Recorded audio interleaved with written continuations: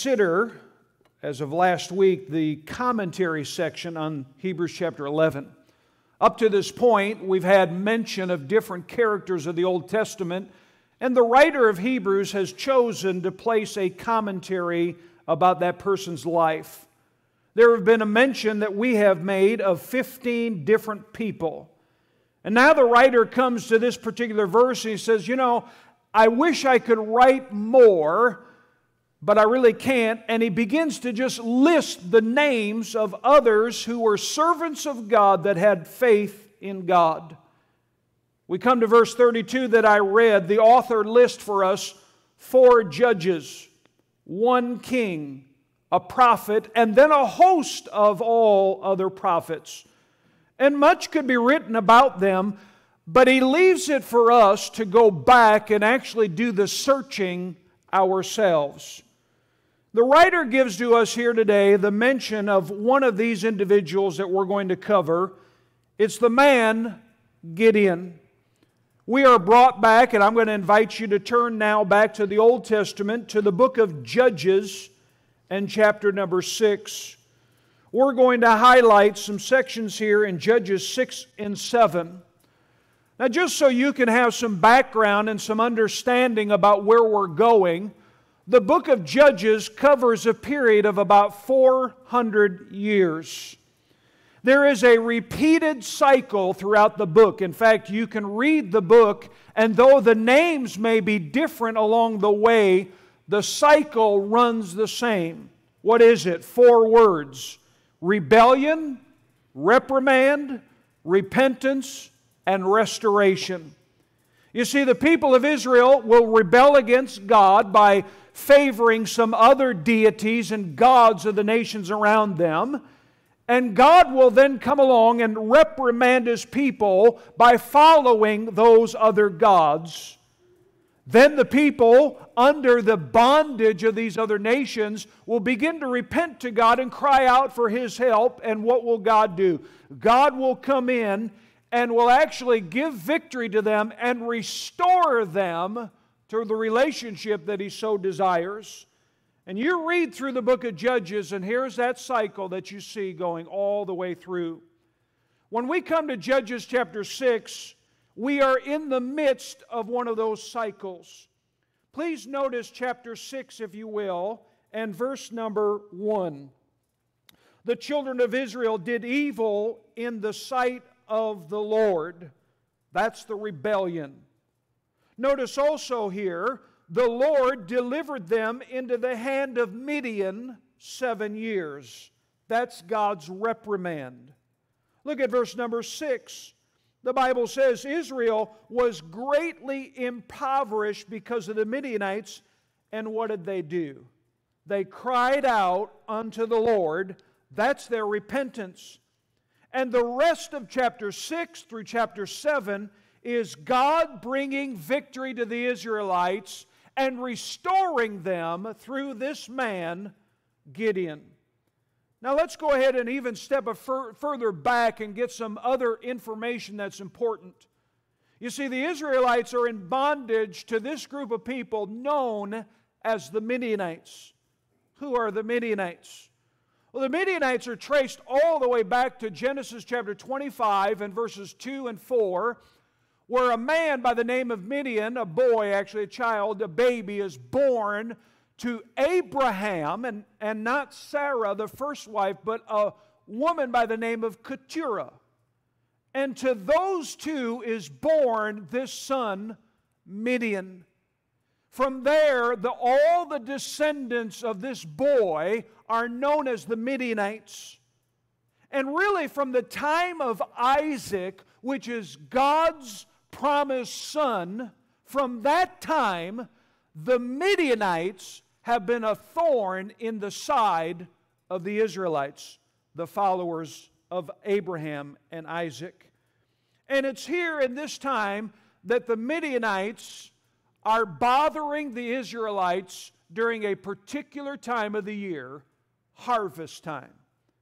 You see, during this time, when they're getting ready to harvest the grain, the Midianites would come in with their chariots and would take all of the wheat for themselves, and whatever they could not use, they would burn. For 7 years, the Midianites would do this. They began to cry out to God and say, God, why is this happening? Why are these people coming in and taking what is there to be for us? It's very interesting to note the application to our lives, because I believe that this whole scene that we read about is very analogous to our lives. And that is, the word Midian literally means strife or contention. Do you have strife or contention in your life? Do you have things in your life that you seem to hold on? And you say, well, Pastor, I'm not sure I get the correlation here for just a minute. Let me ask you, is there some sin in your life that you're holding on that causes problems? Is there some habit that you're not able to give up that is causing a great amount of contention in your life? Maybe it's an issue that's been in your life for years and it's just constantly causing problems. And you're here today and you say, I don't know how to fix it. I've got these problems in my life. It's wreaking havoc in my life. And you're in constant upheaval and fear and defeat. And just about when you're ready to have a time of harvest in your life, all of a sudden the enemy comes in and he destroys the progress that you've made. But that's where God comes through. Because what we read in chapter 6, God comes through with a messenger and with a message to a particular individual to rise up over that strife and contention and by faith claim the victory that God has. I want to give you a few things here this morning as we talk about this man Gideon as a judge overcoming the Midianites, that strife and contention. Number one, I want you to notice, according to chapter 6, verses 1 through 21, you must have faith in God's call on your life. You must have faith in God's call on your life. Notice, if you will, let me read beginning in verse number 7. So we've given a little bit of the introduction in verses 1 through 6, but verse 7, it says, And it came to pass, when the children of Israel cried unto the Lord because of the Midianites, that the Lord sent a prophet unto the children of Israel. And he says, Look, I've brought you out of Egypt. I've brought you out of the house of bondage. I've delivered you out of them, those people who oppressed you. And in verse 10, I said unto you, I am the Lord your God. Fear not the gods of the Amorites. Well, look at verse 11. There came an angel of the Lord and sat under an oak which was in Ophrah, and pertained unto Joash, and you pronounce the next name, all right? And his son Gideon. And Gideon threshed the wheat by the winepress to hide it from the Midianites. And the angel of the Lord appeared unto him and said unto him, The Lord is with thee, thou mighty man of valor. Gideon said unto him, O my Lord, if the Lord be with us, why then is all this befallen us? And where be all his miracles which our fathers told us of, saying, Did not the Lord bring us from Egypt? But now the Lord hath forsaken us and delivered us into the hand of the Midianites. The Lord looked upon him and said, Go in this thy might, and thou shalt save Israel from the hand of the Midianites. Have not I sent thee? I think it's very eye-catching to see that in the midst of confusion, fear, and chaos, God still gets word to His people. He sends a prophet. And then in verse 11, there is an angel of the Lord, which I believe is the Lord Himself, that appears to Gideon. A theophany or a Christophany, the appearance of Christ Himself, right to Gideon to call him to overcome that strife and contention. And the Lord simply comes to Gideon and calls him to do what should have already been done to defeat this enemy. Again, 7 years, this strife and contention. And I love what the Lord says to him when He calls him. Verse 12, the Lord's with you. Verse 14, go, Gideon, because I've sent you. Now, wouldn't it be nice to read this story when God calls Gideon, that Gideon says, yes, sir, and does God's will? But how many of you are like that? How many of you, when God asks you to do something, you immediately stand attention and say, yes, sir? You know what Gideon does? God calls Gideon, I love the first words he used, thou mighty man of valor. Now here's a man that is actually in a little hole that's been dug. He is actually threshing the wheat in a wine press. Now, a wine press is an area that's dug out into a rock or in a hole in the ground to where they put the grapes in there and they crush the grapes and get the juice.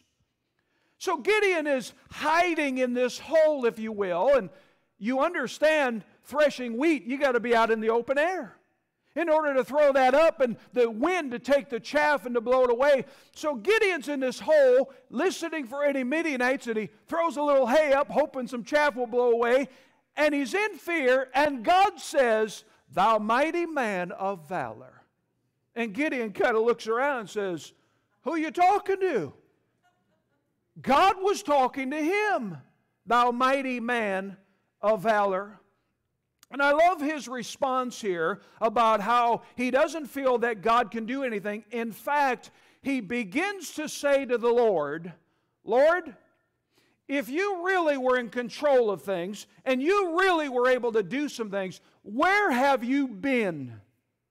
Now, how many people have said that when they've had strife and contention in their life? Sin has wreaked havoc in them, and there's been problems in their life, and they're confused about which direction to go. And then God begins to call them through a preacher, through a message, through the Word of God, and they say, God, where have you been all this time? That's where Gideon was. Gideon's confused even further. And yet when God comes to him, God begins to tell him, Gideon, I've got a job for you to do. But Gideon begins to respond further. Well, you don't understand. I've been confused about where you've been at, but you don't even understand. My family is very poor, and you take my whole family, I'm the least of all my family, and so I have no ability, no capability to do anything. God, you're looking in the wrong direction. I can't overcome that enemy. And I love what God says to him in verse number 14. Notice this. In verse 14 he says, go in this thy might. Now if you've been saved for a long time and you've been in this church, you understand that we have talked many times, you cannot do God's work in your strength. It's all God's strength. God tells us that He gives us the victory through Him. Ephesians chapter 6 verse number 10, we're to do it in His might. Colossians chapter 1 verse 11. So what do you mean God tells him to do this and to go in your might? I'll tell you what this is all about. You see, there were some things that Gideon could do, and there were some things that Gideon could not do. You see, Gideon, in verse number 20, could take the flesh, the meat, the unleavened bread, place them out on the rock. Chapter 6, verse 24, he could build an altar. Chapter 6, verse 25, he could take the bullock from his father's herd, tear down the altar to Baal, and build up an altar to God. Verse 34, he could blow a trumpet. Verse 35, he could go out and send messengers. And on it could go. There were things that Gideon could do, but do you know what Gideon could not do? He couldn't defeat the enemy. That was God. And the problem with most of us is when there is sin or habit-forming things in our life, we look at the solution and we say, it's impossible, I can't do it. And God says, you're right, you cannot do it. You trust me to do what you cannot do, but you've got to take the initiative. You must take the first step to go forward. And for Gideon it was, take that step and then he'll see God do some things. You know what our problem is? We sit back and say, God, take this habit away from me. Take this sin away. And we expect God with our arms folded, sitting in our chair, expecting God to take care of things when God says that's not the way it works. You take the step, and I will draw near to you, and I will give you the victory. Can I tell you something? God needs and desires to take control, but He wants you to take a step forward. God didn't ask Gideon to do one thing other than what he could do. I love what somebody said one day. God does not call the equipped. He equips the called. That's what God does. God will equip you.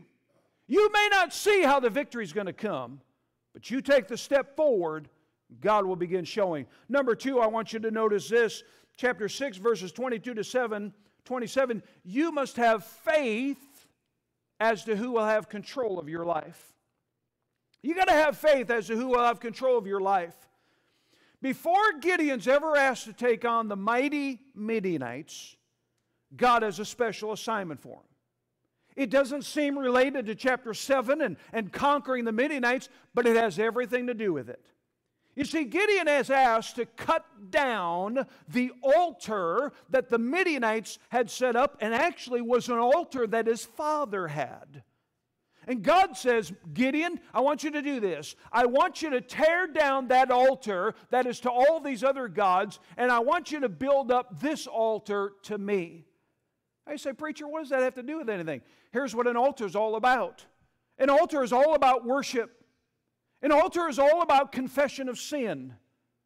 And you see, when one comes to God at the altar, when one comes to God to worship Him, they are saying, God, I need to be controlled by You. I give my allegiance to You. You are the one that can forgive sin. You are the one that can help me out. And what Gideon is doing is, he's tearing down what is wrong in his life, the wrong allegiances, and he's building up what is right in his life. You know what some of you need to do today? You need to give your allegiance to God and recognize God has to be number one in your life. God has to be in control. I love the bumper sticker. I get a kick out of it, though I don't think it's true and it should be applied to our life. You ever seen that bumper sticker that God is my co-pilot? My friend, I want to tell you something. God, you ought to get out of that pilot seat and say, God, you're not my co-pilot. You are the pilot. You see, God is going to take control. And the problem with many of you is you're trying to fix things on your own. You're trying to go to this seminar and that thing and this area and trying to figure out how you can fix it, when you got to step back and say, God, you're number one in my life. I'm building up an altar to You. I'm tearing down these altars to these gods that I have, and I am going to have You take control of my life. Number 3, I want you to notice this. I want you to notice in chapter 6, verses 36 to 40. Not only must you have faith in God's call, not only must you have faith about who's in control, but number 3, you got to have faith with no conditions. Think about this. Faith with no conditions. This portion of Scripture is where we get the Christian terminology, putting out a fleece. How many have ever heard that phrase before? I'm putting out a fleece, all right? Sure. We've all used it probably. Oh, I don't know about this decision here, but I'm putting out a fleece. Putting out a fleece. Now, I'm not saying that there can't be circumstances where maybe God hasn't revealed things very specifically in His Word, and maybe that you put out a fleece to God. But I am saying this, that when God does speak clearly in His Word, no fleece is going to help you. In fact, a fleece putting out before God is putting a test to God when God has already made things clear in His Word. Gideon, notice in verse 36, he uses the word if. Gideon said unto God, if Thou wilt save Israel. Now, I didn't point this out earlier, but when God was calling Gideon, God said to Gideon, Gideon, you're going to go in and you're going to defeat this enemy as if you were able to defeat one man. Like that. And Gideon comes before God and has the audacity to say, God, if you'll do this. And I'll tell you what, let me just figure out if you're going to do this, God. And I love this test. I'm going to put out this little mat in front of my house. And tonight, if that mat is dry and all the ground around it is wet, then I'll know that God has done it. Well, guess what? God did something. The next night, Gideon still is in unbelief. And Gideon comes before God and says, I'll tell you what, God, if the mat at that night is wet, but all the ground around is dry, then I'll know that you do it. And guess what God does? God makes it happen. Now, is this a lesson for us that we're to put fleeces out before God? I don't think so. Because I think our problem is this, is that if you and I depend more on the signs than on God's Word, then that's what we're always going to be looking towards. God's Word makes it clear that our obedience to Him is given to us in the Word of God. But I believe He includes this section in there to show us the very patience of God with us when we're in unbelief, and we're often there, aren't we? Now I want to tell you something here today. What's the problem in this area of faith without conditions, putting out a fleece before God? It's presuming upon God. It's presuming upon God. You see, what God has already made clear in His Word, what God has already told us to do to defeat the enemy, you and I have no business putting a fleece out before God. You say, Pastor, do people do that all the time? Here's things that I've heard. You ready for this? God, I know I ought not to be sleeping around, but if you'll take this sexual desire away from me, I'll behave myself. It's putting a fleece out before God. God, I know this boyfriend or girlfriend is not right for me, but if you don't want me in this relationship, then cause this relationship to be broken up on its own. It's a fleece before God. Lord, I know that this friend is not a good influence in my life, and if you really don't want me to be around them, then cause them to move away. Lord, I know these habits are destroying my body, my relationship, and my testimonies, but if you want me to quit, then go ahead and just take the urge away. Now, let me ask you a question. Could God do any of the things that I said above? Yes, of course He could. God could do any, but you know what? It's putting God to the test. You see, God has made it clear what it comes about our relationships. God has made it clear about where the victory comes. And you and I, in doubting what God can do, puts out all these fleeces and says, God, I still need to know. And what we're doing is we're expecting God to do the work when He says, you step forward and do the work. Number 4, I want you to notice chapter number 7, and this is a great chapter. Number 4, you must have faith that God can. You see, you need faith in God's calling to overcome the strife and the contention. You need faith that God is to be in control. You need faith without any conditions. But I believe, according to chapter 7, you've got to have faith that God can. I think this is one of the classic stories that we read about, is found in chapter 7. All of you, if you've been in church for a long time, been in Sunday school, I remember being in Sunday school learning this story. God tells Gideon, as he's about ready to go to war, that there's a problem. Now, Gideon's already gone out, sent the messengers, gotten all the people. He's got 32,000 people.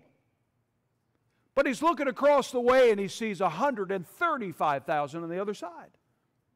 Now, if you're the general, wouldn't you already know there's a problem? God comes to Gideon and God says, Gideon, we got a problem right now. Gideon says, you're telling me? We're outnumbered. God says, Gideon, I want you to know something. You've got too many people. And I want you to tell all those that are still afraid to leave. Now, Gideon's probably hoping, all right, just a few are going to leave. 22,000 leave. 22,000. He's left with 10,000. God comes to Gideon again, and God says, Gideon, we got a problem. Gideon says, you're telling me? God says, we got too many here. He says, take them down to the river and let them get over there and take a drink from the river. And all of those that get on their knees and go ahead and put their face down to the water, he says, let those go. But those that just go down and take the water and still are looking around for the enemy, he says, you keep. You know how many people didn't do things right? He's left with 300 men. A 450 to 1 odds. But you know why God did this? Because God wanted Gideon and all Israel to know that when there was a victory, it was not them, it was God. Amen. And my friend, I want to challenge you about something. When you overcome that strife and contention in your life, and you overcome that sin habit, and you overcome all of those problems that are just wreaking havoc and confusion and fear, you can attest to the fact that God gave you the victory. It wasn't you. You just stepped forward. You did what you could, but it was God who gave the victory. I love this. God gave the victory, and when God is on your side helping you, you and God make a majority. Now, what an interesting strategy that God has for the victory. He told Gideon to give the army of Israel the signal. And at the signal, they were to light their torches, put them inside these pitchers, that was clay jars, and then they were to break the jars, and there'll be a tremendous crash all around the camp of the Midianites. This is at night. They're to blow their trumpets, and that'll be a flare. There'll be a flare of light all around the place, and they'll shout at the top of their voice, the sword of the Lord and of Gideon. And not much of a military strategy, is it? But it's an actual fact of what they did. It struck terror in the hearts of the people. The Midianites turned on themselves, and the Lord gave a mighty victory. Can God give you victory? Sure He can. But you have to trust in God's provision. You have to trust in God's way and what He can do. As I close here today, I want you to notice here 3 things that these 300 men had for their victory.